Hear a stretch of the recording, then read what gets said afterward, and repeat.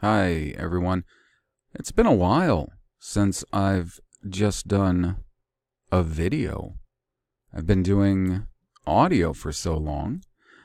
It is 7:36 a.m. Central Standard Time. 11/13/19 question mark.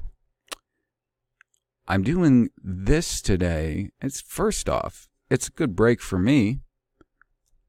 From the Bible in Obri, which, by the way, I know that the Bible in Obri, it is somewhat dry. It is in depth. But the thing is, I'm really hoping that out there are yet some budding linguists who will catch on to what I'm trying to show you. Now, I came across a book. I search religiously for any kind of books, especially the older the better, on Hebrew. And I found some really interesting ones. Getting the time to read them is issue 1. The second one is I have found that with just all of them across the board, there are problems. There are assumptions. First off, I haven't come across one book yet. Even the last one I just started reading is by a French author, written a few hundred years ago. And he has a lot of super valuable insights, but I haven't come across an author yet that didn't just have those same tired preconceptions about almost everything. The guy at the end of the book, he translates the first 10 chapters of Genesis.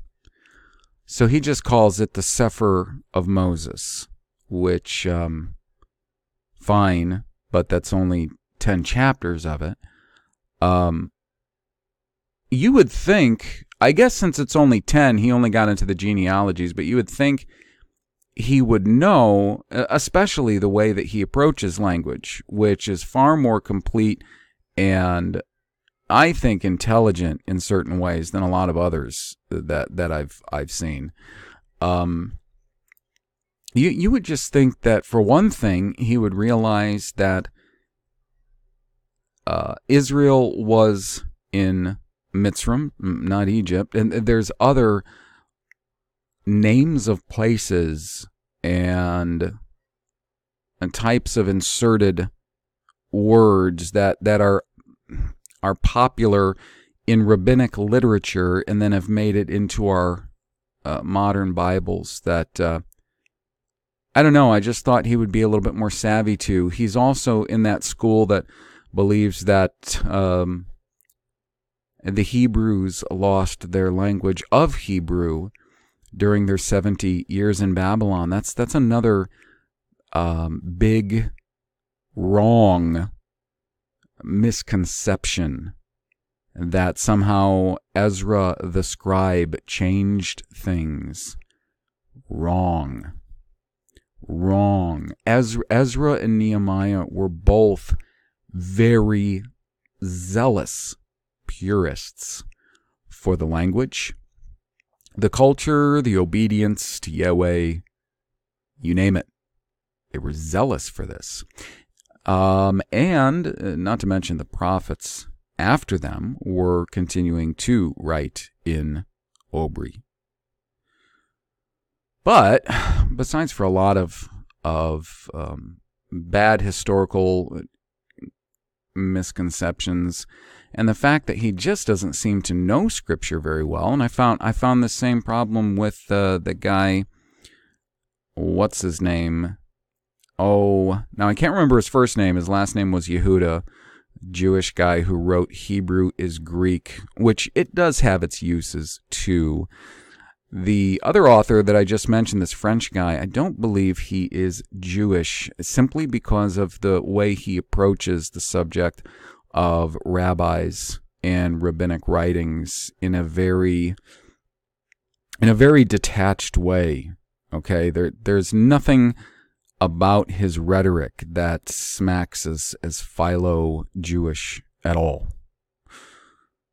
So that's interesting, and that's going to come into play as I go. But these kind of materials and the things that I do linguistically, I'm really hoping will provide some kind of foundation to more for them to get some kind of a sense of all of the possibilities that exist within the record of the Bible.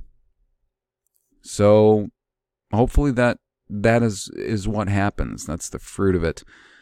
But today, in this video, I'm going to do something different.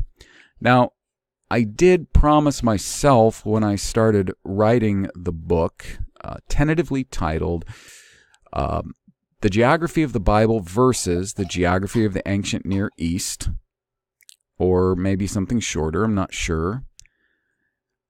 The older you go with books, the longer the titles. It's just ridiculous. But, today I guess you have to keep it short and snappy because people have such bad attention spans.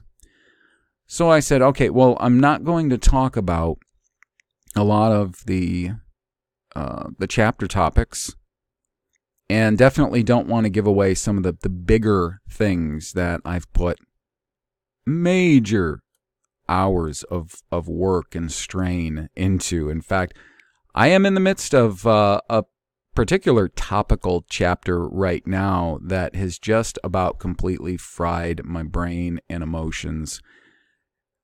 And I didn't think it was going to be easy going in, but now I'm completely convinced it's not going to be easy. By the time I'm done with it, I will feel that I have accomplished something huge. And I did feel that way after the few articles that I wrote and have published already at obryproject.info with each one of them, because each one of them was a lot of work. But this is that in spades. However, even though I promised myself that, I did decide that some of the lesser points or loose ends I would really like to make some extemporaneous videos about. Just perusing some things. Now, not all the things that I'll talk about or make these videos about are necessarily going to be part of direct topics in the book. Some of this stuff is just fall off. Maybe things that were a little bit too small or too brief, something I couldn't wrap a chapter around or didn't fit very well with the material of, So that's what I thought I would cover. I have on the screen, and yeah, this is definitely more of a watcher than a listener.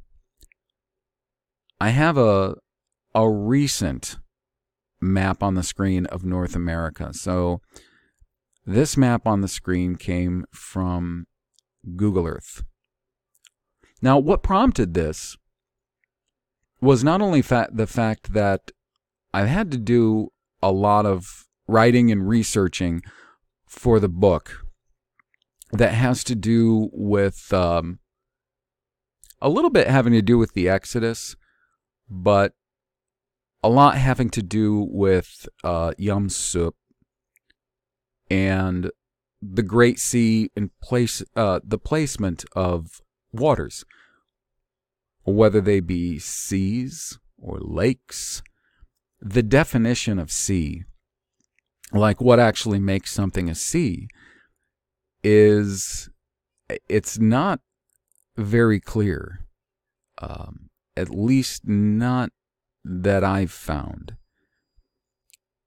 Can a bay be a sea? Can a harbor be a sea? Basically, unless it's landlocked, all seas and oceans are connected, at least on the surface level. A lot of people believe that most of them are connected below the surface anyways. That may be very true, actually. But it's hard to say what exactly is the definition of a sea. And the word in the Bible is yam. It's just ich-em. And the crazy thing about it is, well, that word that is translated as sea, it is also translated as west. And, the funny thing is, if you have a sea, so you have Yam Emela, which is also called Yam et Orbe. Now, it's along the eastern border of, I don't know if I want to call it the promised land. I don't want to call it Israel, because Israel's a people. You'll see in the Bible, you'll see Eretz Yisrael, you'll see Eretz Judah, you'll see Eretz Adum, Eretz Mitzrim. So yeah, a land occupied, but the thing about the land is, the occupation of that land came with an agreement. And it was different than the covenants with Abraham, Isaac, and Jacob. Those had to do with something very long-term. It was a covenant that was one-sided.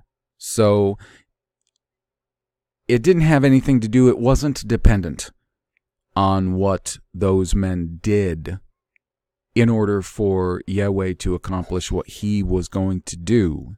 It was just a one-sided covenant. The thing with living in the land. So we'll just say Canaan, because it had been known as Canaan for the longest time. And even in the time of Yusho, there were certainly areas of it that would still have to have been known as Canaan, I would think. I mean, I definitely know that there was still territory known as Judah. There really didn't seem to be territory anymore known by any of the northern tribes that were carried away long before. It seems like that most of the northern area just was given the name of Shomron, the capital of the northern kingdom, which was changed first off to the locals would have probably called it Shomeria. And then it got brought to us through Koine Greek and in English, Samaria. I think that was the basic name of that area. But, by the time we start seeing the record of Yusho and his apostles, not that much about land is talked about or described. And the guy who is recorded most in the New Testament is not in the land for a long time once they start recording his acts. So we don't get a lot there. And, I don't know, even if we did, I'm sure it would be beneficial. Just the accounts of his sailing to the places that he sailed to, those are very beneficial, since not even the weather seems to match up with what we know about the Mediterranean. However, so this would all have to be, I would have to say, New Testament. Okay, so I don't know. If you want to argue, you could say that Revelation might have been written 1 to 2 centuries after the Gospels were written. I'm just saying at most there is a lot of argument, over that. The futurists are kind of stuck with keeping it pretty early. And in that book, not much about the land seems to be said, at least not outright, not overtly. I do have suspicions that a lot is said about the land, the people, the coming back to the land, and our relationship with the rest of the world. I think all of that is covered in symbolic ways. There's a lot of other symbolic language that takes place in Revelation, and between the fact that it is written heavily, people who are experts in Koine Greek often will freely admit that the style of it is so odd or clunky that it seems to have very clearly been written in a Hebrew idiom and then translated into Greek, and it was a very clunky translation at that. Or they want to say that they think that the author was actually writing in Koine Greek, and he was doing a very poor job because he was trying to match it up with Hebrew and Hebrew idioms. Whichever the case is, I do think there's a lot of information concerning the people and the land, which are a focus of much of the Bible in Revelation, and I think a lot of that has been downplayed specifically because for the longest time throughout the Roman Catholic Church and the Protestant Church, the idea of replacement theology has been the theology of the day. That's been the popular theology. In fact, directly acknowledging that there was a very, very important role for genetic Israelites was not something that was really done much until somewhat recent dispensationalism. And for all of the faults of dispensationalism, at least that aspect of it is good. So backing up, I was thinking about the waters and where different waters are placed. Different seas are said to be. You have the Great Sea, which seems to be the entire western border. And you have Yam Suf, which certainly does seem to be south. And it would definitely have to border on Mitzrayim. It definitely borders on Edom.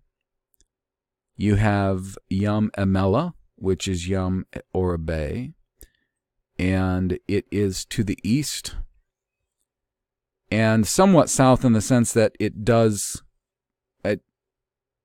Judah's land does border on it. And then, of course, you have Yam Kanrut, which is a real strange one because it only shows up in 6 passages. And someone could almost argue that it appears more like Kanrut Kanrut is definitely an area, a region, or a land. Now, you can't argue that Yam Kanrut is a sea within that larger, broader territory called Kanrut. But the thing is, this idea that Kanrut, which they say then became the Sea of Galilee, the Sea of Tiberias. First off, the Galil and Yam Kanrut are not close together. The other thing is they say it got its name from a harp. They translate kanur, which would be ka and air, as harp or lyre. I think mostly harp. And what they would say is that that actually that looks like, they would say it looks like a harp. I've got, I'm going to zoom in. I've got this sort of map of the Exodus from Egypt that somebody created. And you can see what they say is Yom Kanrut is up here, and they say it looks like a harp. And yeah, if you use your imagination, it sure does. A lot of lakes look like harps or various musical instruments. This really almost tiny pondish body of water above it actually looks like a harp as well. So, but anyways, now I'm thinking about all of that, and then I'm thinking about placement, where things have to be in relationship to each other. And I remembered that when I started looking at old maps of North America, that a lot of them from the 1500s, maybe even the 1400s and the 1600s, had California as an island. And now I punched that into a search just to see what the establishment had to say about that. And their explanation for the island of California was that the Spanish, who were said to be exploring North America first, had just made a big blunder and had assumed that what we call the Gulf of California today and the Baja Peninsula, that the Gulf went all the way through and that an island was created, and they essentially mistaked that for that and everything. Well, there's some interesting things that I was just thinking about looking at some of these maps. For instance, this one here actually makes California an island, and it was done, I'm sorry, that map was 1656. If you think about it, in 1656, they say that the oldest synagogue in the Americas was planted in Barbados, of all places, where the extremely lucrative sugar plantations were, where so many white Europeans were sent to die working those sugar plantations. That was around the 1640s, 1650s. That they say that the earliest synagogue was planted here. And yet, I'll go back to that one.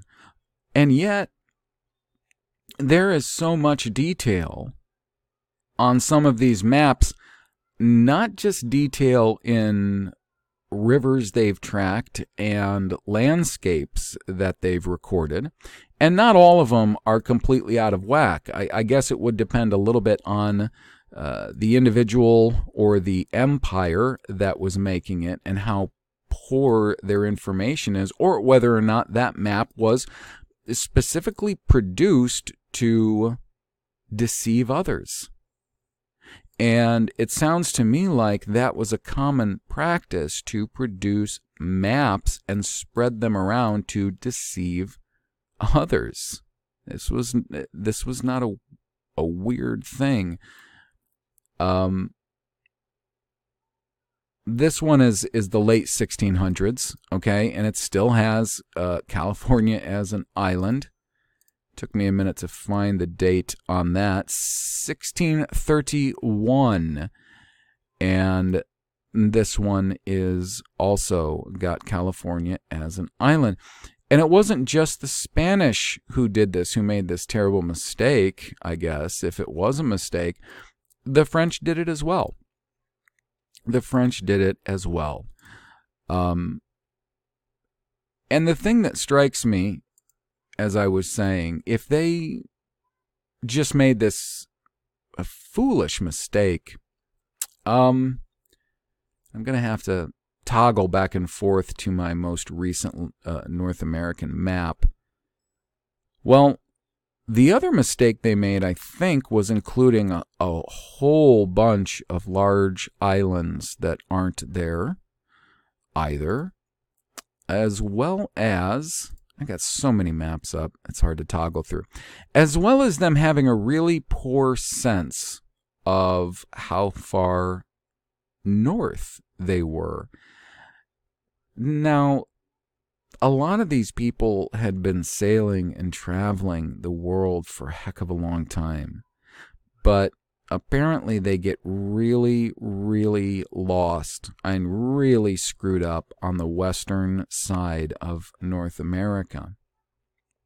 And one of the things that's so strange about all of this and how they made such a great blunder by making this major seaway here, which, I mean, they also, it looks as though they have the Great Salt Lake with a river running from that to the sea. What's really weird about that is that Mercator in, I think it was the 1550s. So the 1550s.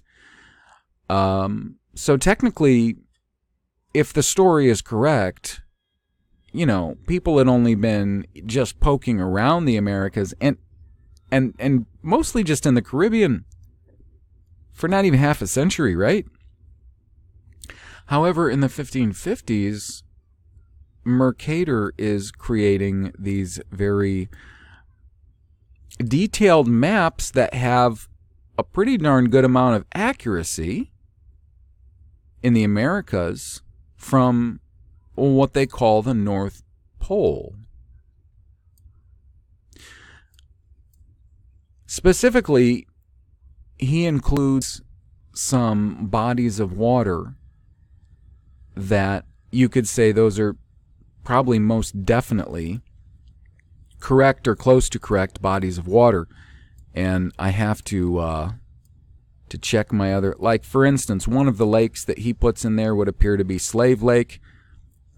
He has Hudson Bay in there, and one of the other lakes might be, what is that other large lake in northern Canada? Big Bear Lake. Anyways, they seem to be pretty accurate at that time. So just to think that nobody else would have the ability to create relatively accurate maps, I don't know. It seems a little bit hard to believe. Now, the reason I say this is because the other thing that I know a lot of people are sort of catching on to is that there appears to be cycles that the world kind of endures with warmer climates for centuries and then colder climates for centuries. And around the time that some of these maps were made, it seems like there might have been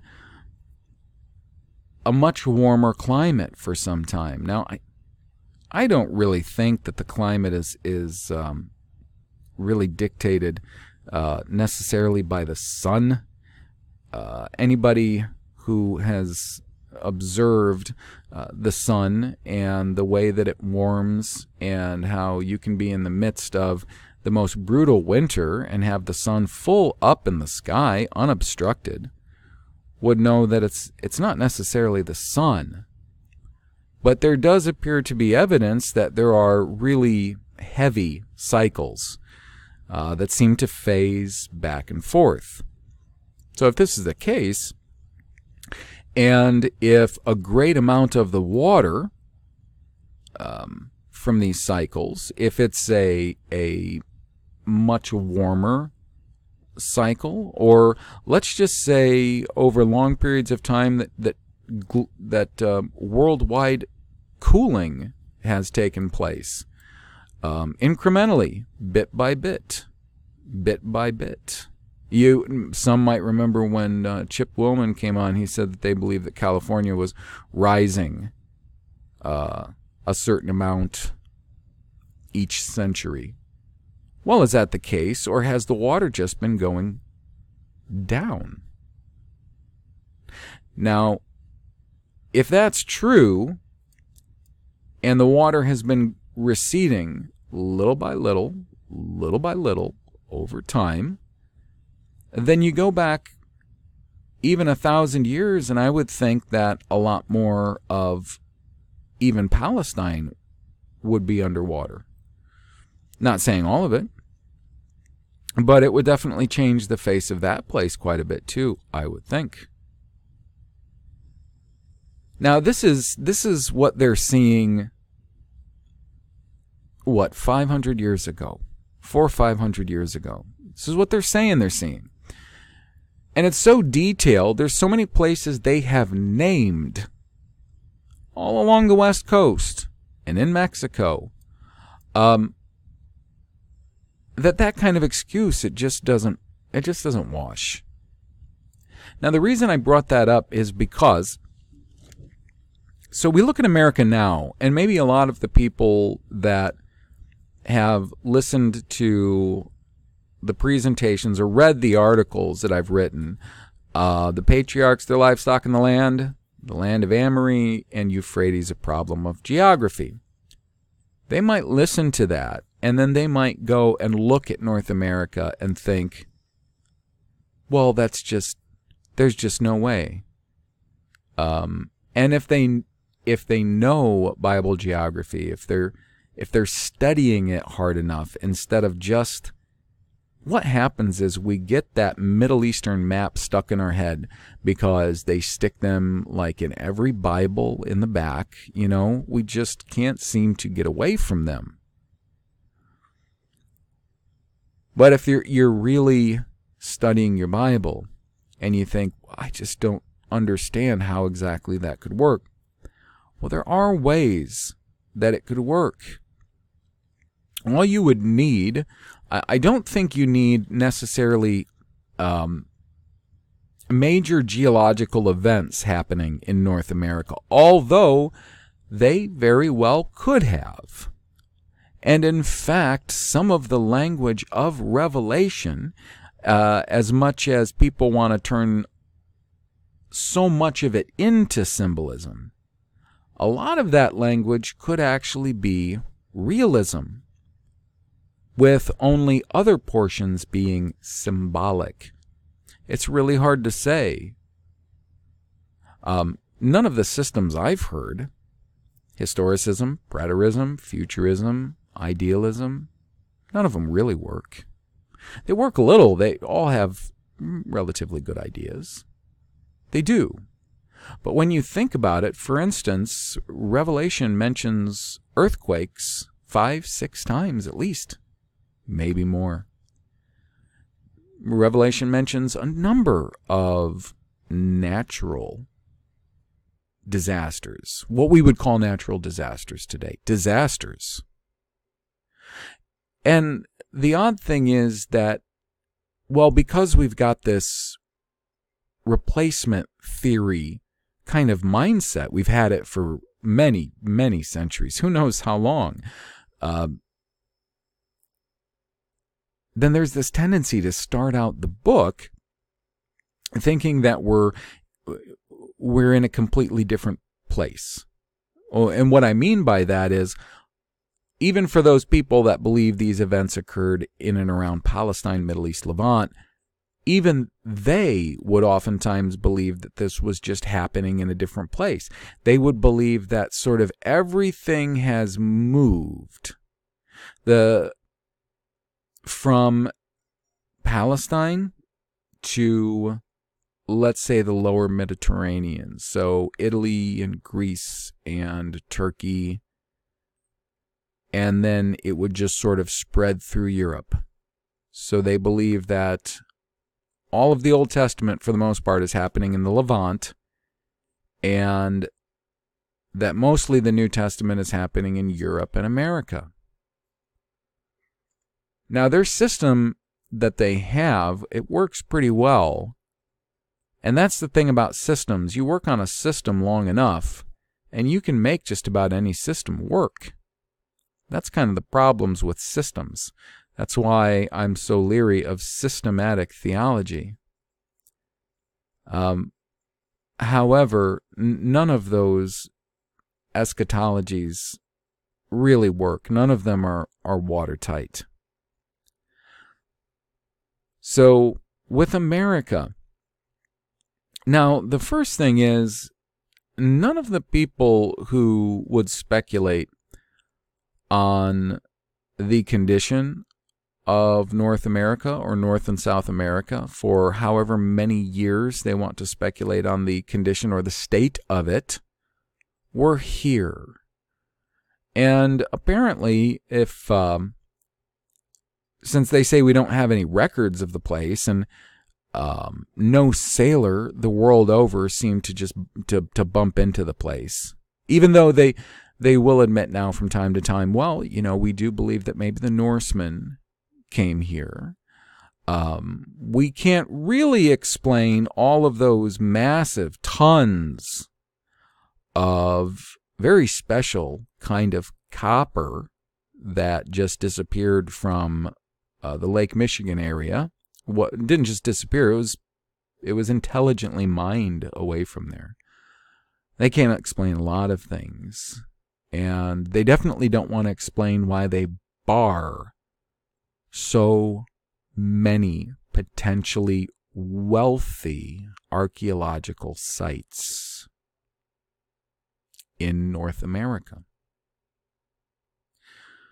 There's a lot they don't want to talk about. And we know just from their tactics concerning talking about their faking of space and talking about their faking of the European World War II Holocaust.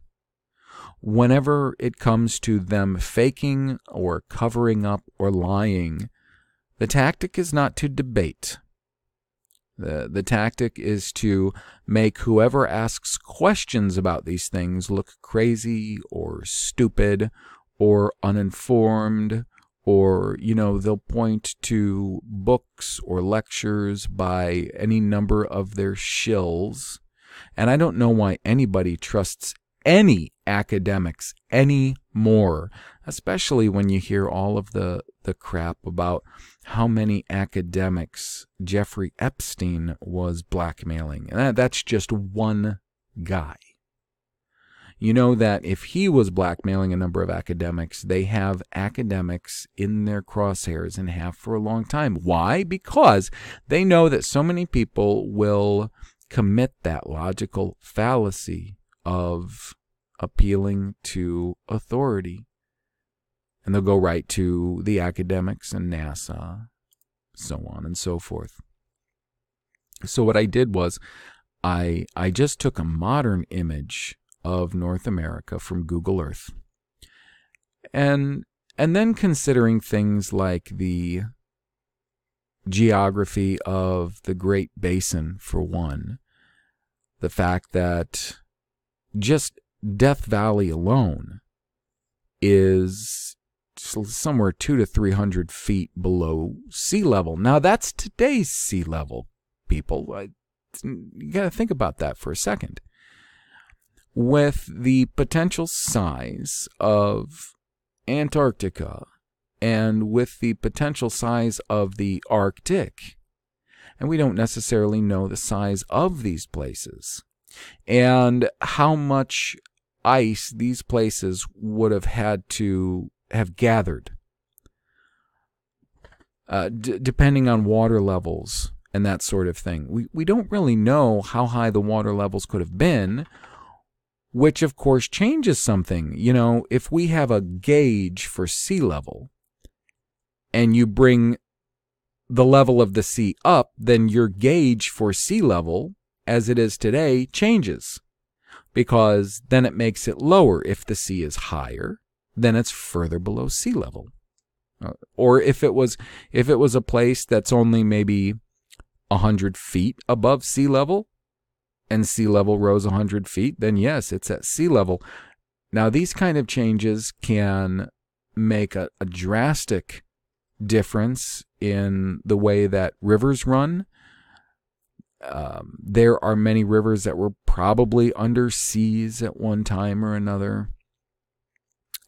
We don't even have to talk about all the face changing that the Army Corps of Engineers, which was in existence before even the Constitution was, has done to the United States, specifically probably the Western United States, or all of the agents that were sent out in the Western United States in large groups of people to do all kinds of projects that just never really got written down. But besides that, when you consider the topography of America, for one thing, just as it stands today, and then you consider the fact that you don't know exactly what the topography was 1,000 years ago, because if there were a number of geological sort of disasters that happen, it can really change a place. And, you know, there's one thing about specifically the Western United States. It is a crazy, weird looking place. The topography of it is crazy weird looking. So what I did was I just sampled the near ocean blue and I tried some fill-ins. So for anybody who's watching this, or if you've got the phone in your pocket, you're not watching, you're listening, take a second and just look at your phone or your computer, because I'm going to show you just some variables concerning the way that the sea could have looked once upon a time. Here's the first one. And this extends a relatively small sea, just right up into the Death Valley area, and a little bit more north into southern Nevada, brings it across to the tip of southern Nevada, and then pretty much down the west side of New Mexico. All I did was extend the Gulf of California a little bit. All right, that was like the most conservative exercise I tried.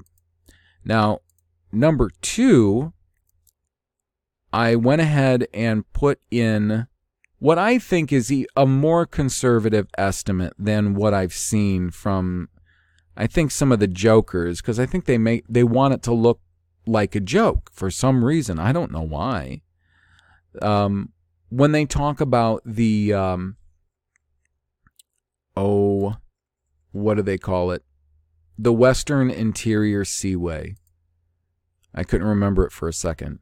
So there's this idea, and of course they'll say it was back so long ago that plesiosaurs were swimming around in it and dinosaurs were roaming everywhere. But some think that because of the elevation and, you know, the possibility for geological factors, maybe a higher water level, that there was a great interior sea. Now, what I think is that there was a great massive flood at a point. However, what's interesting about this idea, this great sea, and now some people think that it possibly would have extended to Lake Superior and up to Hudson Bay, and it just would have pretty much like bifurcated North America. Now, yeah, what's so interesting about that is that had that done that, we don't exactly know what the topography would have been like on the eastern side of it. However, it might account a little bit for why we find farmers have found so many artifacts with, I'm going to say, more of an Aramee character and even Obri characters, just small artifacts all over here. Now, don't get me wrong, they've also found, for instance, there's the Los Lunas stone, and that's in New Mexico. And the thing is, there are so many names of places, areas, and peoples in the western United States that smack so heavily of Obri that it's kind of, for me, it's kind of hard to separate the two, unless you realize that there's just such a strong possibility that before the languages were schismed at the Tower of Babel, that everybody spoke in the land. Remember, the Bible, especially throughout the Old Testament, is talking specifically about a particular land and focusing on a particular people. So I think it's just highly likely that just about everybody on this particular land spoke the same language, and therefore the artifacts would have been quite similar. Now, the other thing is that there was probably plenty of travel back and forth, even after the Noahic flood, which would account for that as well. And, I haven't even looked into all of the artifacts that have been found in other states all over the place. It's not the easiest thing in the world to find material on that stuff. Those books, they're not heavily publicized. They're not talked about. And sometimes you got to find information like that in some really obscure places. This is stuff that if not entirely covered up, definitely marginalized, definitely been given the silent treatment. All right, now, number 3, I tried a sea that actually covered up more of the Great Basin and just played around a little bit with areas west of there. So they would have been a little bit west of the Rockies, just depending. And the thing is, you can look at it on my screen, and because I picked such a close color to what they typically show on Google Earth right near the shoreline, which would be the shallower parts of the ocean, hopefully you can get a really good idea of, just how drastically that would have changed the land just to do that. And here's the thing. If you look at Mexico, even just today, and there are these various areas of broad flat lands. This whole peninsula between North America and South America may not have existed not all that long ago, which then would make a lot of sense concerning why Solomon put his merchant fleet in Yam Sup, which was to the south in the land of Edom. I did try one more, which is somewhat similar. And again, as you can see, if there was a seaway that went through Mexico, and who knows, even cut it off, I've still got I think I still have the paintbrush. Oh, I can't do it right now, I guess. I was almost going to just take a paintbrush and just kind of wipe right through there. Mountains can come up pretty fast. Geological events that radically change the topography of a landscape can happen so fast. It's not even funny. Guys like Kent Hovind use like the Mount St. Helens eruption. to illustrate that. Just how fast the character, the landscape, the topography of a place can be changed in a really, really short amount of time. So I'm just trying to illustrate to you how different a place North America could have once been. And you know, just in the boundaries of California, the state of California today, I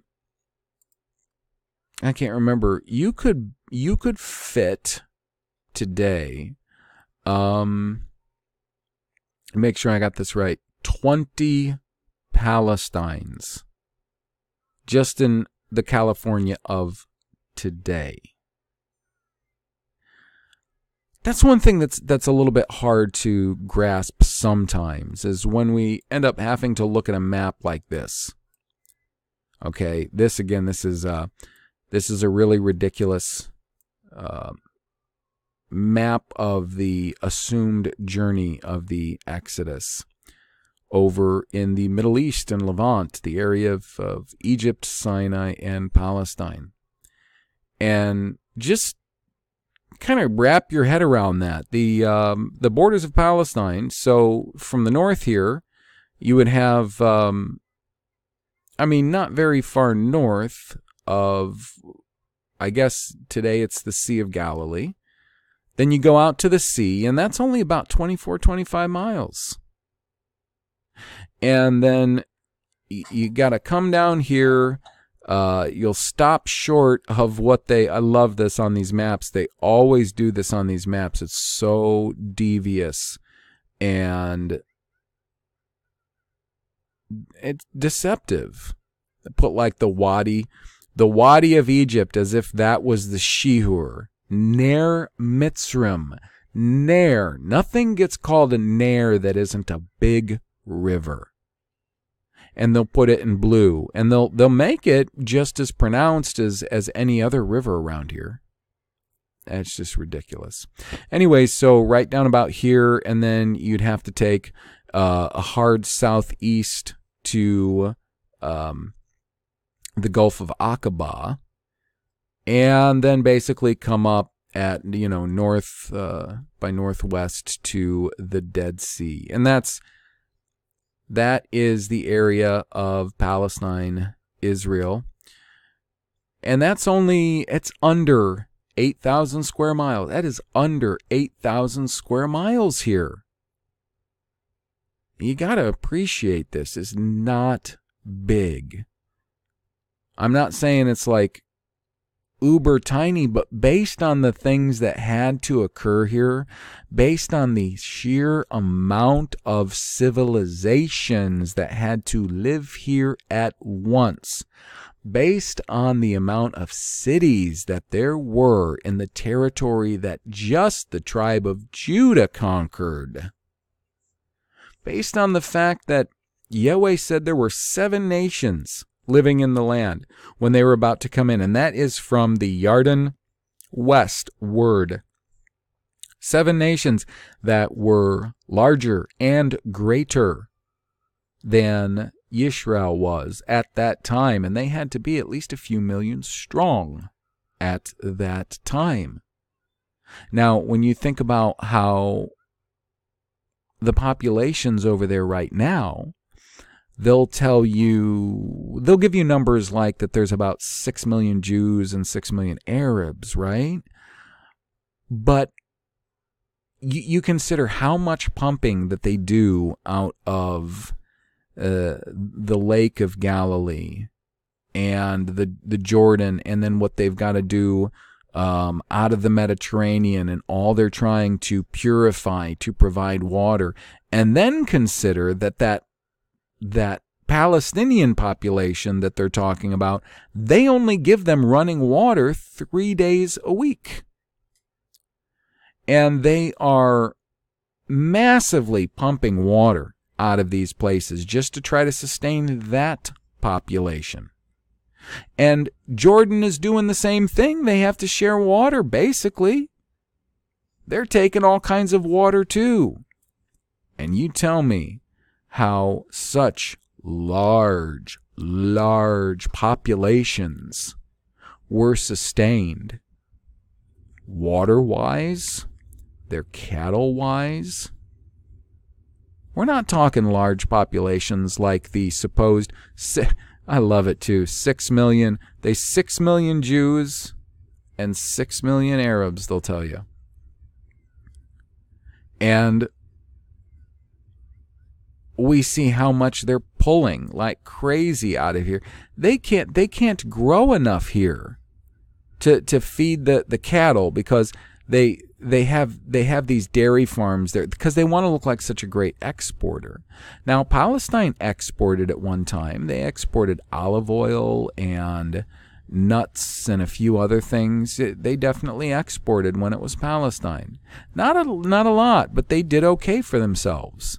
And it wasn't a gigantic population. The country was big enough for the people that lived there. And it provided for the people that lived there. There wasn't anything unnatural or inorganic going on. But you guys, you don't seem to understand the size of the populations of these places, these peoples. Cush marched a 1 million-man army. There was a battle in Shomron, around Shomron, the northern kingdom, that claimed 100,000 men in one day. These are extremely big populations. This is a place being described that has many natural resources, abundant natural resources. That's not Palestine.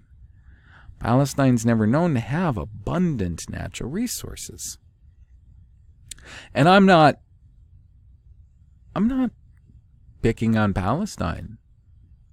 It is what it is, and it was apparently just a good small country with mostly agrarian peoples, small herds of animals, olive farms, fruit farms, and that land sustained them. And it wasn't a huge population. They did fine, and it was well balanced. There's simply no friggin' way that land could support the sort of populations described in the Bible. Not a chance. Just not a chance. And, everybody's going to have to pony up and explain the anomaly of the Americas just completely missing from the record until what, the 1400s? That's one of the stupidest things I've ever heard. I guarantee that ranks up super high in one of the stupidest, dumbest things I've ever heard. That nobody just really knew about America until around the 14 to 1500s when Columbus went and bumped into it. That's so stupid, dumb, idiotic. And here's the thing, in such a small time, you have these maps made in the 1500s, the early 1600s. Whoa, they must have really been getting around too. Because even if they made a mistake and made California an island and it wasn't supposed to be, they sure did spend a heck of a lot of time naming the crap out of this place. And not only naming it, like I said, they may not be in the perfect place, or, they may not be able to take those satellite pictures from space, like Google Earth can, but they had river systems charted, named, pretty darn far inland. Not just on the East Coast, The East Coast, far up into Canada, all the way down the East Coast, around Florida, Mexico, Guatemala, all the way through to South America. South America, massively named. The rivers, massively charted. And then follow it up all the way on the West Coast. Mexico, all the way on up. In a very short amount of time now. The thing is, there's not these huge accounts of prolific amounts of explorers coming here, even in the 1500s. And if those accounts are correct, a lot of them saw some really insane things when they first came here.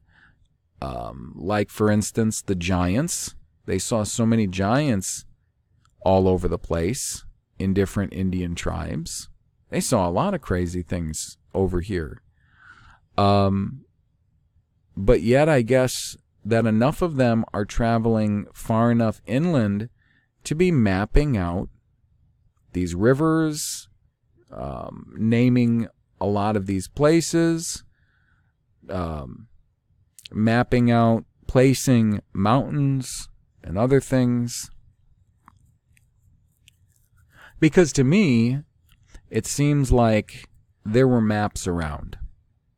There were maps around. And I absolutely believe that when Columbus headed this way, he had maps. He had maps. He had maps. This whole idea of looking for the West Indies. He knew what he was doing. They knew what they were doing. Those crypto Jews that were running that operation, they knew what they were doing. And the idea that so much developed in such a little time, especially when we're willing to believe that the Spanish were so stupid that they thought that the Gulf of Mexico and the Baja Peninsula were an island and that the sea went all the way through. They're so stupid. But they got so much done in such a small amount of time, those idiots. It's just another idiotic story from a bunch of just incapable people who are incapable of telling the truth about anything. Well, because if they do, maybe we'll find out the truth about everything. And that's what they're afraid of. Now, I did think this was great. I just want to leave you with this. Is when Mercator produced these maps of his in the 1500s and the early 1600s, because he produced a number of editions of them of the so-called North Pole. They knew what the name of this place was back then. And what did they call it? What did Mercator call it way back then? Amory. See you next time.